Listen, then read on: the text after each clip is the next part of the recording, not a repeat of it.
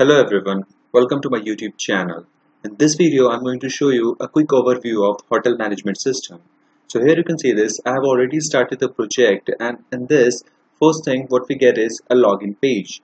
Here we have to enter the username and password.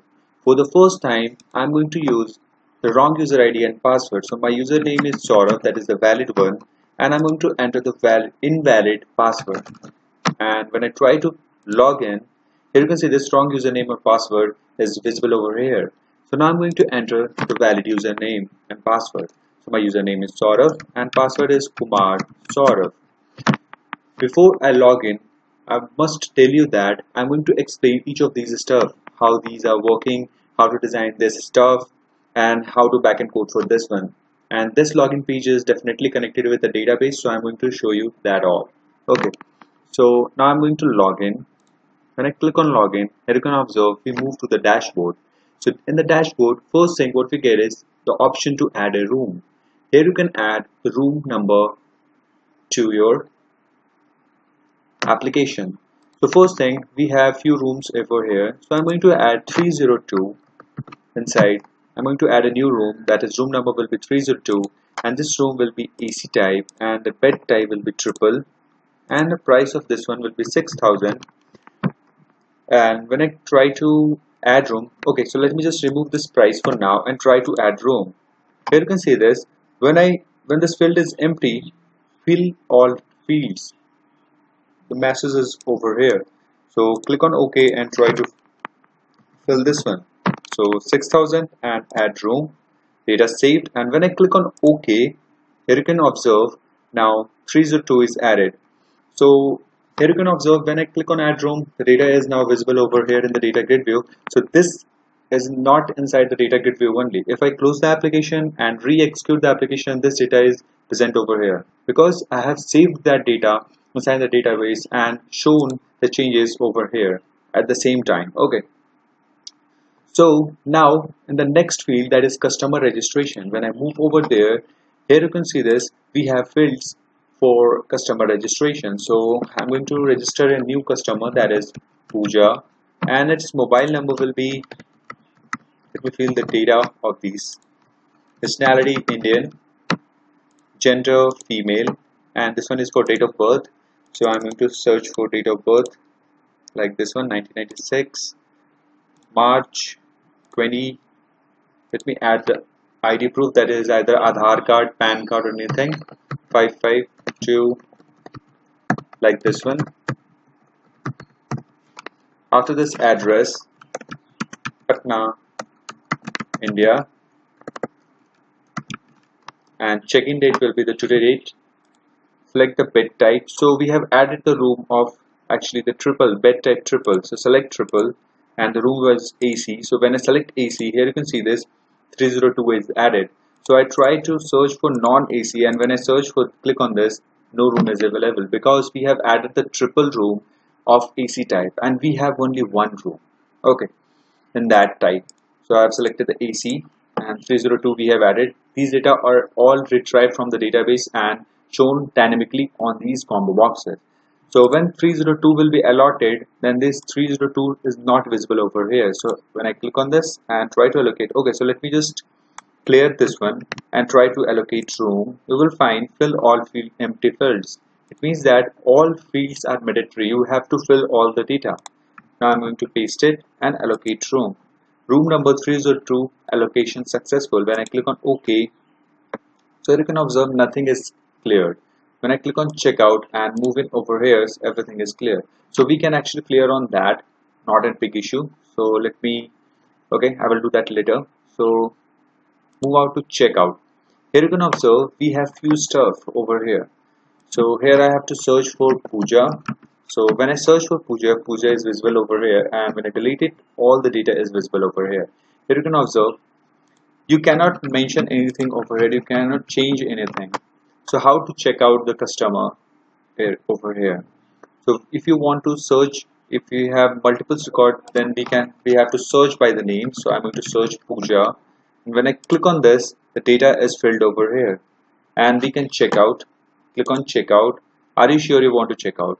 If I cancel, nothing will happen. So let me remove this one for now.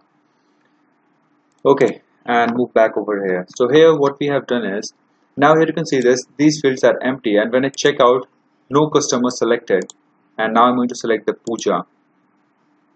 Okay, so I've selected the puja 302. Before checking out the puja, I want to show you the customer details. In the customer detail, we have few stuff. Here we have a combo box. Here I want to see all the customer detail. So when I click on this, all customer detail is visible. That is puja. Puja is still in the room. That's why its checkout date is empty. So in hotel customer, here you can see this puja is still in the hotel because we haven't checked out her, and she is in the 302. So when we try to add a new customer with the triple AC type, here you can observe no room is available. We have added 302. 302 is now allocated to puja. So you can observe 302 is yes. Yes is what? It means that allocated or not. Booked means yes. Is this one is allocated? Yes, it's allocated. Okay. So now check out, and here I have shown you that in hotel customer, that is puja, is over here. Now check out customer. These customers has previously checked out. I have checked out these customer when I was designing. So now I'm going to check out the customer, that is puja. Okay. So click on checkout.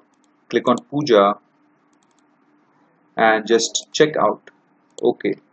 Checkout successful. Click on OK. Here you can see this one is refreshed. Now let me move to the customer detail, and here let me just check this. Here you can see this on the checkout we have only 2 records for now. When I click on checkout, now we have puja over here, and in hotel customer we have only Kumar, which is previously added. In this video I have added the puja, and the puja is now checked out. Here you can observe. So everything is working fine. This is for employee table. So in this we can add new employee, and on the basis of this user ID and password we can log in inside this application. So employee detail, here you can see this Saurav Kumar, and my username is Saurav and password is Kumar Saurav. With the help of this I can log in. We can delete the customer on the basis of that. So I'm going to add new employee. So I'm going to add some Rahul, mobile number, gender male, rahul@gmail.com, username Rahul, password is pass, and click on register. Employee registered. Okay, and when I click on OK, everything is cleared now.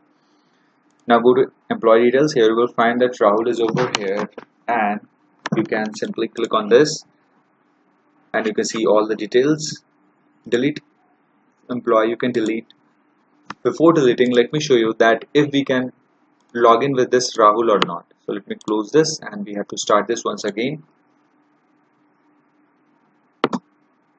And here I'm going to enter the username, that is Rahul, and password is pass, and click on login. And here you can observe we can log in now. So now I'm going to show you how to delete the employee. So I want to delete the number 5, that is Rahul. Currently we have added. Now click on 5, delete, record deleted. Here you can see this, no record is found with the name of Rahul. Okay, so now let me check that if we can still log in with the name Rahul and pass. Let me show you, and pass, login. Wrong username and password because this record has been deleted, so that's why we cannot log in with this.